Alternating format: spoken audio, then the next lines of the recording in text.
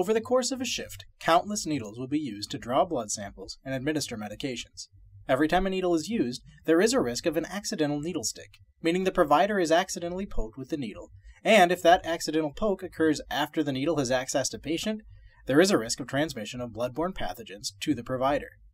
From January to July of 2022, there were 23 accidental needle sticks at Trinity Health Livonia, and of those incidents, more than 1 in 4 of the patients involved tested positive for a bloodborne pathogen, meaning there was a potential transmission of disease for each staff member involved in these needle pokes.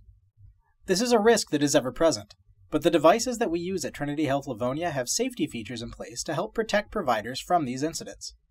The 3 needles that will primarily be used during a shift are the Monoject Subcutaneous Needle, the Butterfly Needle, and the Insite Autoguard IV Catheter. Each device has a safety feature built in to protect from accidental needle pokes, but all of them are different. It is the responsibility of the provider to utilize these features to protect themselves from these risks. This video will explain how to activate and properly utilize safety locks for each of these 3 needles. The Cardinal Health Monoject Safety Syringe is the subcutaneous needle supplied at Trinity Health Livonia, and it is designed with 2 safety locks for use when administering medication.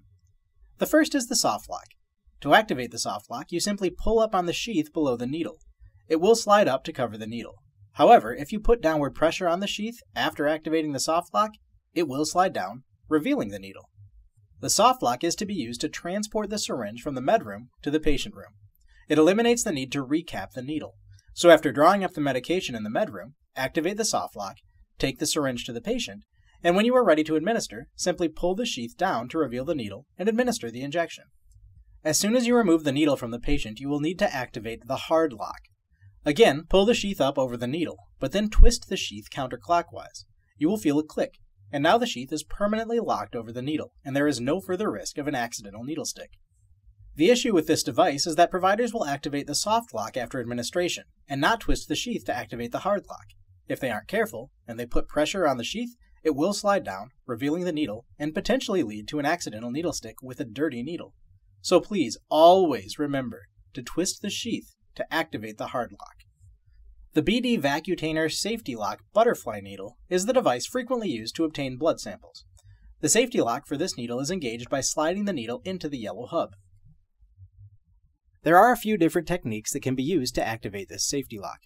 The safest way to avoid any accidental needle sticks is to keep your fingers as far from the needle as possible, and whenever possible, avoid exposing the needle after it's entered the skin. To do this, secure the yellow hub in place by holding it steady with one hand, and while that is secure, pull back on the tubing. You will see the wings begin to slide back into the hub. When they reach the lock position, the needle will be completely removed from the patient, and there will be no risk of any accidental needle sticks.